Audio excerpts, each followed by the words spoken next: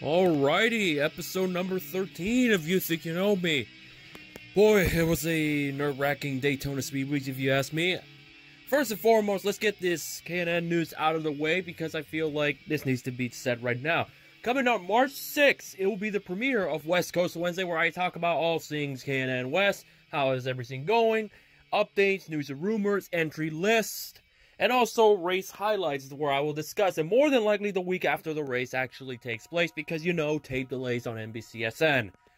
But first and foremost, the big one that came out was indeed Kody Vanderwal. I mentioned a couple of times that Kody Vanderwal is one of those guys that it was a big unknown because in my eye, Vanderwal is one of the more better drivers in the K&N West as far as what he's able to do with so little. That is Flying Dutchman racing.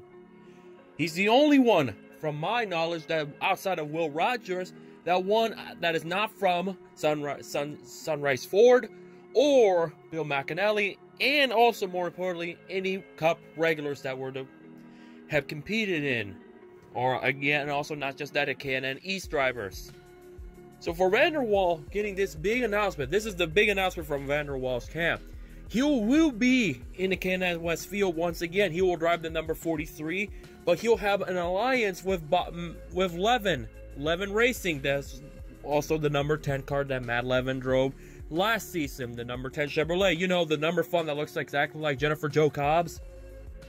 That one. It won't be a number 10. I mentioned he'll be in the 43.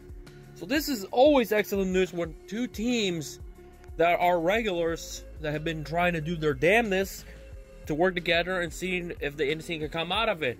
So Vanderwal, no doubt, will be a guy that I would expect him to be in the top 5 in the championship standings. As you know, the top 3 from last season don't have a ride.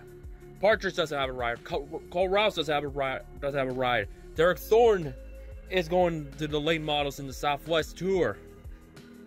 So to have at least a couple more regulars that has won before in the K&N West is always a good thing. So we'll see how he does with this new alliance with Matt Levin's camp. Alright, now everybody's been wondering, how did the Daytona 500 win? How did everything went through Speedweeks? I mentioned I will do some sort of a vlog format where I go into greater detail how it went.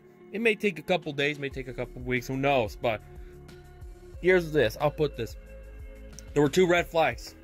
So yeah, that's pretty obvious, as you already saw in my every red flag Daytona 500 video. It took me a couple days to put it together because, you know, if I were to post it, there was no time for me to do it the day of the 500 when all those went down, because, you know, I have another gig that's far more important than what I do here.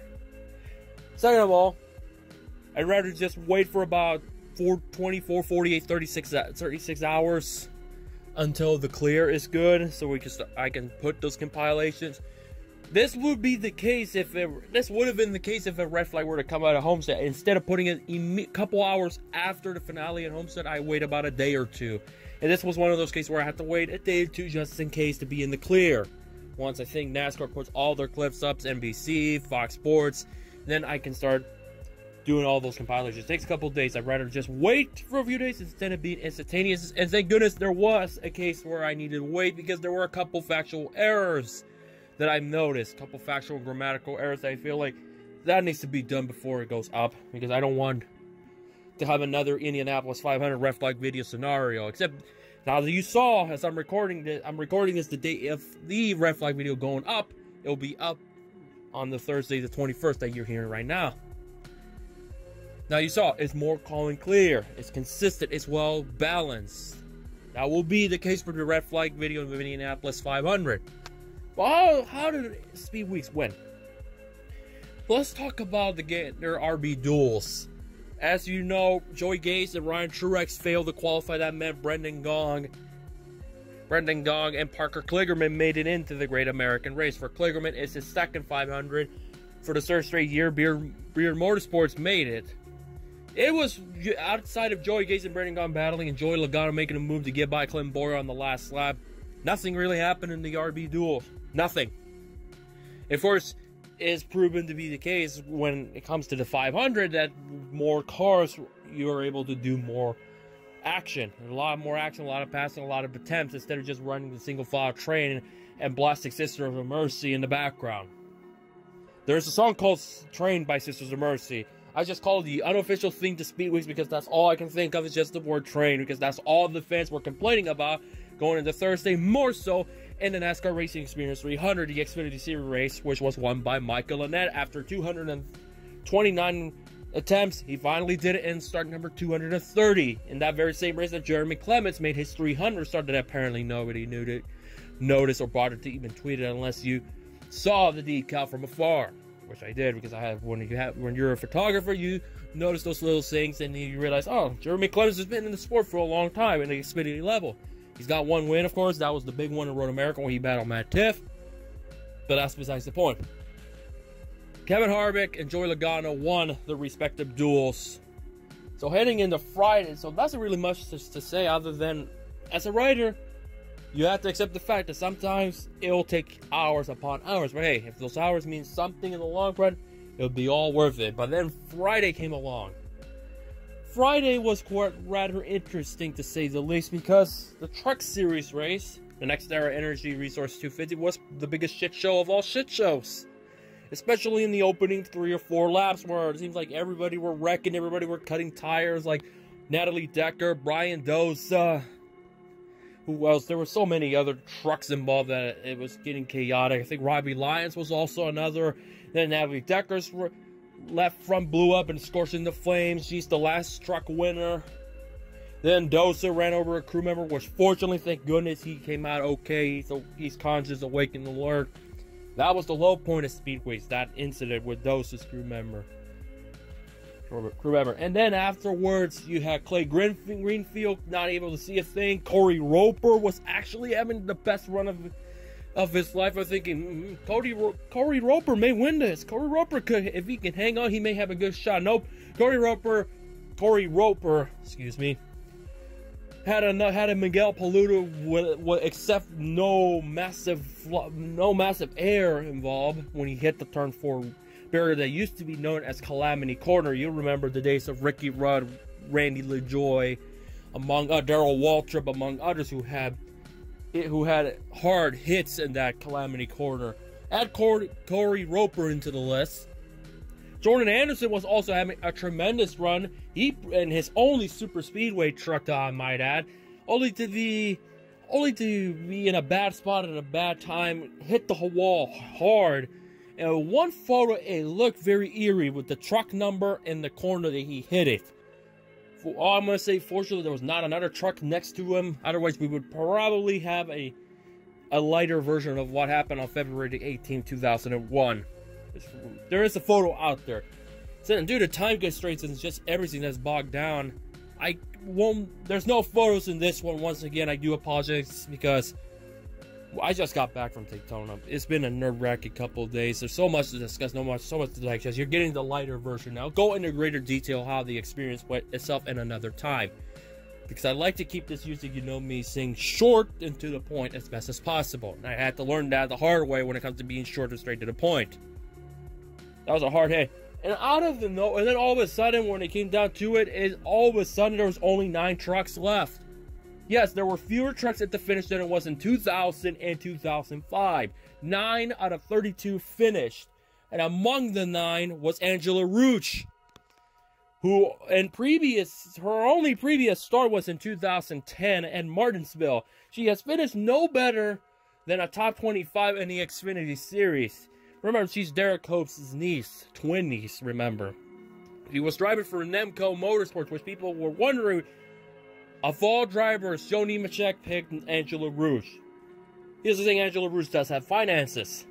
There's another thing. Finances sometimes really helps the teams that are actually good. Nemco is a good truck team when the finances are there. Look no further than John Hunter Nemechek and how on multiple occasions there was that concern. Before Brett Moffitt and Hattori Racing, that was John Hunter Nemechek and Nemco as far as sponsorship battles as far as whether or not they'll be at the racetrack every week. For Ruch to get that opportunity, and the simple task was very simple. When I was listening to the scanner, it was all simple. Simple task. Run the bottom, stay in the bottom, no matter what. Then she had a cylinder going down, clutch issues, overheating. There were so many things that could have knocked Rouge out of the race, and she still was running. Yeah, she had to drop in the far back of the pack that prevented her from probably getting a top 5 or even win the truck race. And now at the very end, it paid off, and she got 8th out of the 9 trucks that were remaining. Austin Way's self, who was involved in that big wreck with Jordan Anderson that took most of the field out, finished 9th. Stuart Friesen rounds out the top 10 in the garage area. That shows you how much the attrition was. But it was a rather interesting race. First 2 stages, they used their heads, like last year. So the testament is proven that the Truck Series used their heads despite the inexperience. Sure, the opening last was a huge mess for dealing with experience versus inexperience.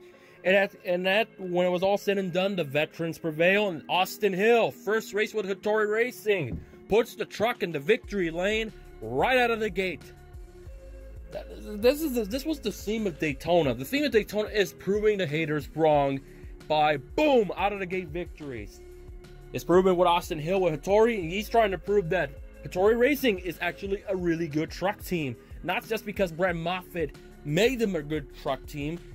Austin Hill's out there to prove that 1, he's got the ride of a lifetime. 2, prove that Hattori Racing are not one-hit wonders. 3, it's not just Moffitt that can make that truck good. Sure, it is Daytona, but it's always a confidence booster to win at Daytona regardless, and Austin Hill's in the playoffs. To no surprise, I'm not surprised that he won. When I spoke to him in an article that you can find on Motorsports Tribune, he pretty much put it out there that he felt confident he could win a race. He wasn't sure if he was going to win right away, but he was confident enough that he would win eventually. Remember, he went from Young's Motorsports, which, by the way, also another thing, Spencer Boyd got a top 5 out of that race for Young's Motorsports. So it's a great effort for that team that Austin Hill drove for a couple years. And which Austin Hill was actually pretty good at. Last year, he was 11th in the point standings, and now he's going into the rest of the season just, I guess, planning and win more races and be strong to prove his worth. Because I always felt Austin Hill was one of the more better drivers out there that's not from Thor Sport, KBM, DGR, Hattori, or GMS. So that was a great showing for him. And of course, a lot of talk was just strategy, because remember, strategy is key. And that's also been the central theme of working together. When it comes to Fords, it was basically just Sword Sport and 3 other trucks that included Corey Roper from the Ford camp. In the Cup, there was only 6 Toyotas. Literally, just 6 Toyotas. In Xfinity, it was a little bit more balanced. Which leads me to the Xfinity Series race itself. It was just a pure train show. No major accidents. The only one of note was Ray Black Jr. spinning, because that's Ray Black Jr. I mentioned it one time, got ridiculed via it. Since Brad Sweet went back to the World of Outlaws and became a Knoxville Nationals winner and a really good sprint car racer, dirt one at that, really good one. Really, really good one. He made himself better than ever. He was already good beforehand, but he made himself as better when he came back. Now, you can guarantee almost 90% of the time if Ray Black's in ball, he'll be in a spin and bring out a caution. People thought that was going to be the saving grace. Nope. It was just a train and a train and a train. Nope. The cars were... It basically comes down to the cars in this package. That nobody can make a move. Chase Elliott tried everything he can to make it entertainment, to trying the bottom. It just did not work when everybody wanted to go to the top. Jeffrey Earnhardt and Joe Gibbs had a strong showing outside pole. Led all but the final lap of stage 1, and then from there, he just couldn't get back to the lead. He had a great show. He will be driving a couple more Xfinity Series races and a couple Cup races in a new team as part of an alliance with Joe Gibbs Racing. So, if Jeffrey Earnhardt can make these runs count, as proven, look at the other guys that done them before him. Look at Tyler Reddick. Look at Ross Chastain, Sean Hunter Nemechek, Justin Haley to a degree. There are so many drivers that have, boom, these part-timers. Chase Briscoe, another one. So many drivers that made the most out of part-time. Look where they at right now, especially on top-tier equipment. So I hope for the best for Jeffrey Earnhardt that same fate happens to him. Because he said it multiple times on record, he wants to earn it the hard way. He doesn't want to be handed the run. He wants to prove that he's to earn it. I think this is a good start for Jeffrey Earnhardt, and I hope he does the same thing with that new team alliance that they have that's kind of similar with Spire Motorsports. But slightly different. Speaking of Spire, James Hinchcliffe is part of a new client agency that is called Dream. where he, Joseph Newgarden, Spencer Pigot, and I remember on the top of my head, the other one might have been Jack Harvey. So yeah, how much longer until we see that agency become an IndyCar team? We'll see. We'll see. It could happen. You never know. You never know. Also, Garrett Smithley will drive at Atlanta in the number 77 car. That is only confirmed by Quinn Huff at the moment. How much longer do we expect until we see Cole Rouse, who is part of the Spire Agency, by the way, to make his Cup debut? Or at least run some Xfinity. Remember, he's the free agent in the K&N West Tour. But that's a different topic for another time. Michael Annett wins the victory lane. Justin Allgaier finished second. Nobody could make a move. It was very difficult to pass with this car. Everybody wanted to stick to the top. For Annett, this is a sentimental win because, like I said with Austin Hill, people were upset that Moffitt got replaced by Austin Hill. And a lot of people were upset that Michael Annett still has a JR Motorsports ride. Here's the thing. It's been 6 years since he had that horrific wreck at Daytona Turn 1 that sidelined him for 6 to 8 weeks. He was driving for Petty the year before he got a top 5 in a series championship in 2012. The one that Stenhouse won the championship, remember? So there's a lot of expectations when you have a strong season, and then when you have that horrific wreck, it just seems like he's just never been the same. And then at the end of last season, he showed a little bit more promise when Travis Mack became the crew chief for Annett, and look, it's paid off so far. Annett gets the win, Annett is going to the playoffs. So yeah, they're coming in with a new attitude, new thinking process, because I've always felt Michael Annett was one of the more better paid drivers out there. This is where I side with Kamikaze Games, because I always felt he was one of the more better ones out there that has the sponsorship to a T and is locked and secure. If I were to say who's better, Allgaier or Annett, of course I'll go with Allgaier, because he just had Brandt for the longest of time. Remember, when he was at Penske, he didn't have Brandt. When he moved, Brandt stuck with him. Look no further. During the offseason, he races in South America with Miguel Paludo with the Brandt sponsorship.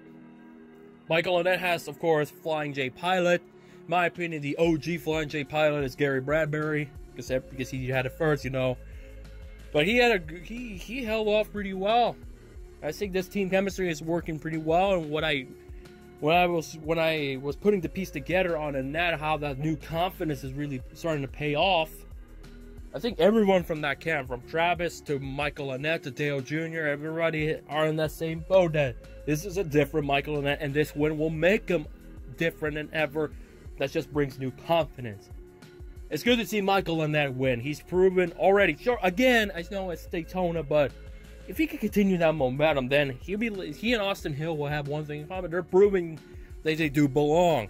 Austin is given the opportunity of a lifetime. And he's about to show what he's capable of. Michael Annett's story is different because he's been given these opportunities. It's just a matter of when he's going to have that 2012 magic again, or even better than 2012. And hopefully that translates to more strong runs in the future over time, because let's be honest, Dale Jr. has mentioned before at Richmond that he would like to have Ross Chastain, but doesn't have the money and finance and sponsorship may not be there for him.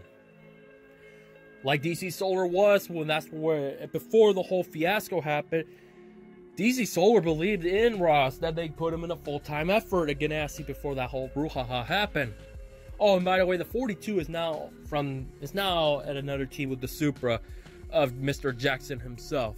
So the 42 is still around, but now at a different team and at a different Megan, and that's pretty much the only thing remaining of the 42 in the Xfinity Series level. Great win for Michael Annett. And then the Daytona 500. Right out of the gate, before the race even started, Jim France pretty much stated it. Bluntly said it. Jim France said that try to do the best you can and put on a great show, as proven by Chase Elliott. And also Denny Hamlin has been very vocal of trying to make that inside line work. Both Hamlin and Elliott were referenced in Jim France's opening speech. Jim France was around Daytona. Everybody's seen the photo after the Advanced Auto Parts Clutch, which, by the way, had 3 red flags, a record, that put on a good show. Would I talk about Barstool Sports? No, this is not relevant to me. I'm talking about Barstool Sports. It's absolutely not. It's good for them to be a part of the sport. I'm just going to be in the backseat just to see how that pans out over time. Like, seriously. I don't know, everybody say that contributed to the rating, and people were saying that last year's red flag tomato contributed. But by the way, for the record, there were no red flags in 2018's Daytona 500. There were none. There were none. If people actually watch my channel, they know, and actually pay attention and have an attention span that is strong, they would know that the first red flag of 2018 was at Texas. Good shout out to the people that summed up my comment on the David Land video. And at least David Land said, correct me if I'm wrong in the comment section. So there's that. That's one thing. If you say something, if somebody says something within those lines, then I'll gladly explain. And I'll gladly say that there were no red flags in 2018. There was in 2017. And of course there were 2 this year. Then there's others, some people are probably said that there were red flags in 2018. It's like, no, if you watch my videos, you know there were no red flags in the Daytona 500 last year. Alright, that's enough rambling. The 500, it was actually a pretty good race. It was actually a really good race from my perspective. The top lane, the bottom lane, both lines were working. There were a lot of teamwork, a lot of team effort, especially teamwork became strategic at the absolute very end when it pertains to 2 veteran cup drivers. One with a championship, one is probably one of the best to him, never won it to this point. But boy, Casey Mears' comeback trail didn't work out too well. He was involved in an incident, if I remember, it was with Parker Kligerman and Bubba Wallace and Tyler Reddick were going at it over the radio, and then also on Twitter with Reddick being a savage.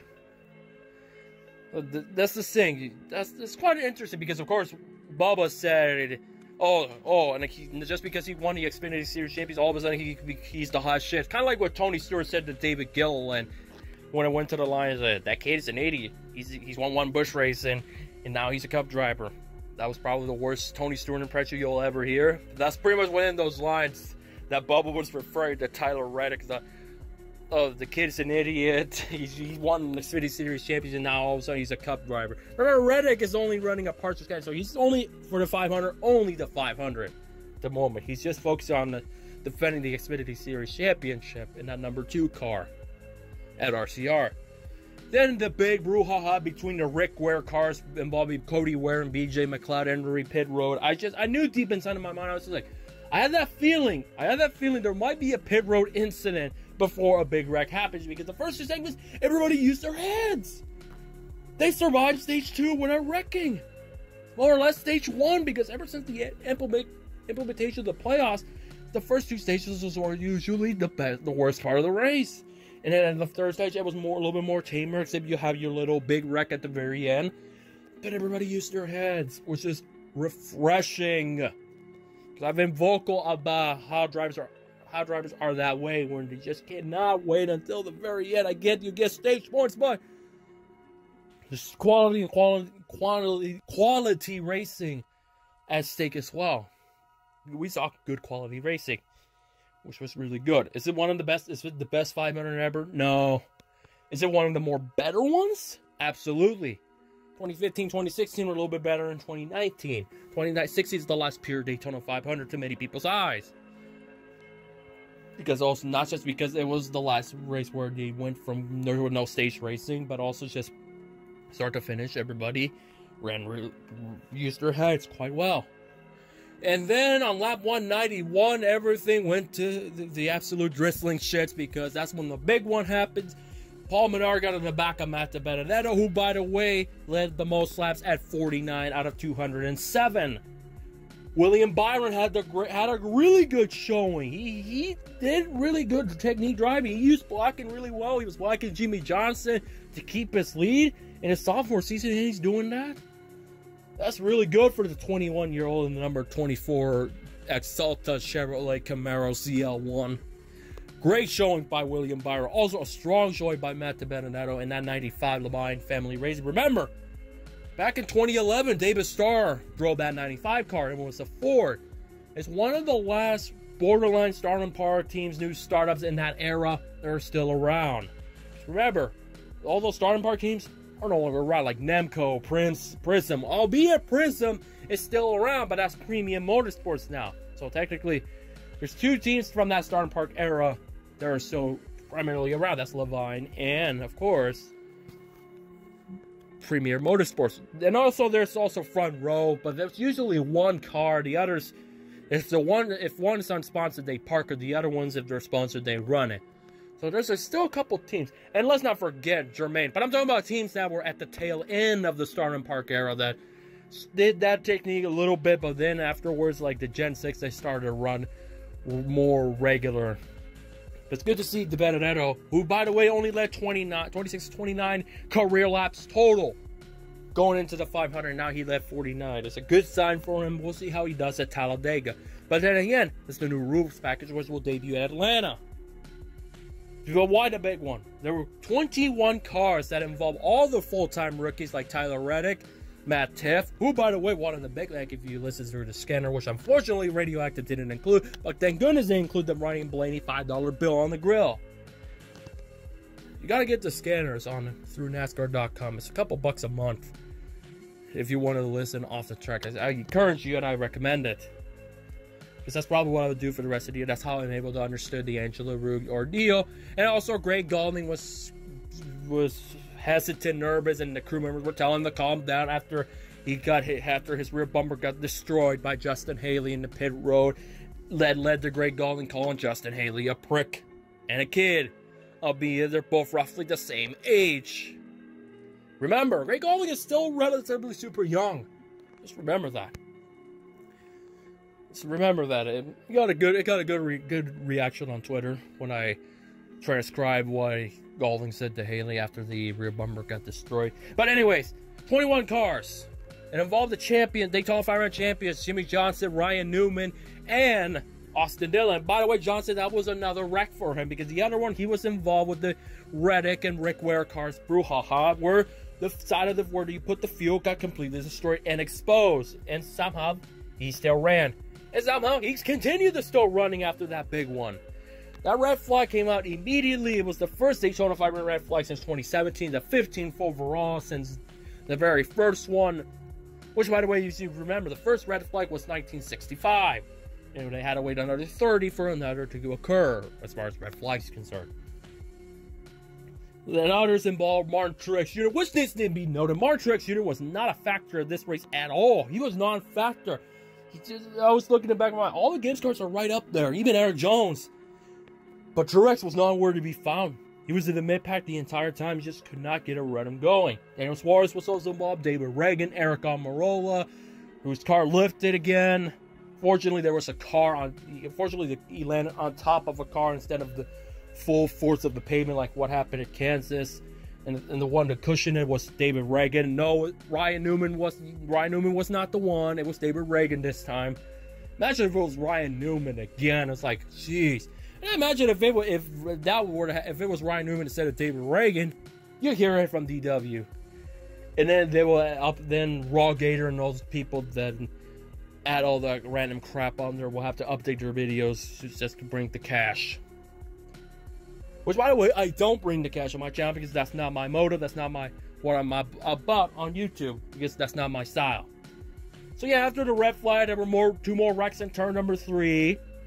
Ryan Preece was an absolute monster, an absolute beast. He went through a Days of Thunder style. Sure, he was involved, but he continued. And he made it through the third one. The third one is more important because that was the second red flag, the 16th overall, the first Daytona 500 to have more than one red flag since 2010, and the third overall. The other one was 2003.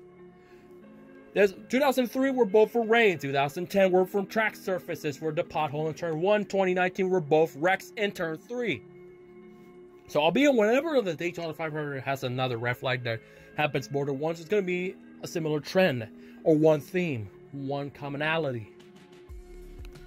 But that one involved, the third one involved Clint Boyer, Chase Elliott, William Byron, who took a couple hard hits. Landon Cassell's beautiful Permatex Chevrolet got destroyed. And all of a sudden, there were 19 cars left in the field. And only at the end, there were only 3 that were not involved in any form of wreck of any kind. Those were Danny Hamlin, Kyle Busch, and Ross Chastain, who drove all 3 races. He finished in the top 5 in the truck race, top 15 in the Xfinity. He got himself his first career top 10 and his 37th Cup start in the Daytona 500.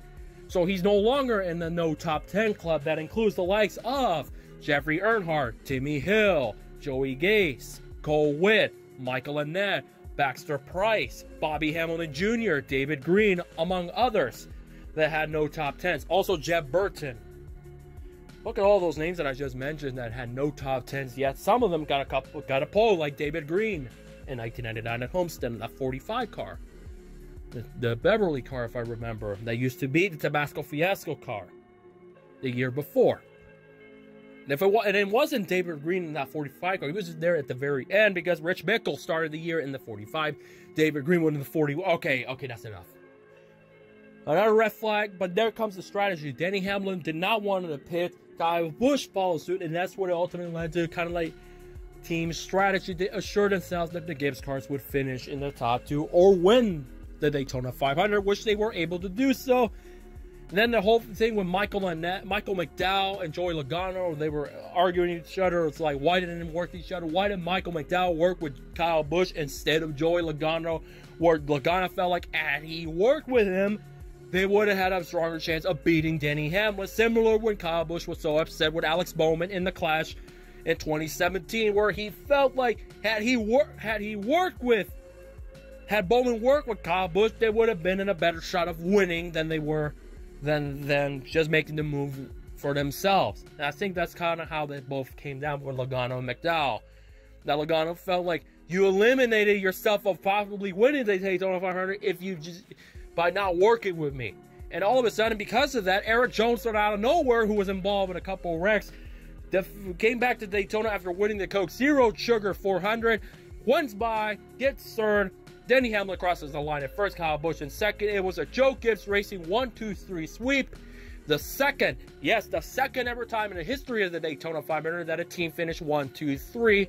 And then if you go way back, way back in the early 90s, a newspaper predicted that a Toyota would finish 1-2-3 in the Daytona 500 before Toyota came into the sport in 2007 in the Cup Series. So two things happened that were kind of eerie and ironic. Unless, oh, by the way, the reason why I mentioned second in emphasis, because there's this one reporter that does primarily IndyCar and pretty much know him just to be the IndyCar guy until this week, said they were the first team in Kyle Busch had to correct them. And I'm just only going to keep it at that because this is not more of a shoot format like I would do in other episodes, because I just want to get my thoughts about the 500 and summarize it to you guys. So yeah, Denny Hamlin did it for JD Gibbs. It's a Joe Gibbs sweep. Everybody went to Steak and Shake from the 11 camp. And to sum it all up, Austin Hill proved the haters that he's ready to prove his worth in a top team. Michael Annett proved the haters wrong, that he belongs with the team. Denny Hamlin proved the haters that he is still a competitive driver. And albeit, and the reason why, because everybody say Christopher Bell is going to be the next driver. Here's the thing about Christopher Bell. If he doesn't get the Gibbs ride, I do see him going to Ganassi. He's going to be a Chevy more than likely. I see him being a Ganassi guy. And if Noah Gragson does not pan out, Kyle Larson decides to go to Hendrick and be Johnson's successor, then Bell can jump in. But then there's also Ross Chastain. This is a confusing puzzle within Christopher Bell where I see him being a second Levine car. Who knows? Christopher Bell will be in Cup. I see him at the very least in 2020 be in the Cup Series. I don't think they're going to waste him too long in the Xfinity, because otherwise he's probably going to have 40 wins by 2021 and the Xfinity level. But Denny Hamlin proved, and I said it, in my mind, it's like if there was one guy I had to pick to win the 500, I just felt like Denny Hamlin would be the one. Denny Hamlin finished third in the Daytona 500 in 2018. He won in 16. It's just, to me, Hamlin just made sense. It felt right to pick him. I just felt like, why should not be a Ford? If it's not a Ford, it's going to be Hamlin. And that's why I ultimately went with Hamlin to be the Daytona 500 winner. It's a great sentimental win. It's a great sentimental win, no doubt about it. It was quite an interesting and quite weird Speedweeks 2019. When you look back at it, that's how I'll feel about it. And that's the bottom line, because I said so. Alright, that will do with this episode of You Think You Know Me. That's just all my quick thoughts and how I felt and what went down during Speedweeks for the trucks, Xfinity, the 500 itself, and of course the duels. In the next video, hopefully if time permits, I will discuss in great detail how I felt being here at Daytona. I had this idea to make it a vlog format where I discuss and reflect. It kind of worked out, it kind of didn't work out, but I'll do the best damn thing possible to make it explainable for you. So yeah, March 6th will be the debut of West Coast Wednesdays, and the NBC TV graphics is still to be determined, which I will hopefully discuss in another topic of why that series could be in jeopardy. And I'm probably sure some of you already know if you watched Kamikaze Games' video about the subject matter as to why I feel like the TV graphics series is a little bit in jeopardy. But for now, until we meet again, I hope you guys enjoy me discussing as best as I can in a quickly, timely manner. It's well over 30 minutes. I apologize yet again, but hey, it is what it is. It's my podcast format. Anything goes. So in the meantime, I'll catch you guys later.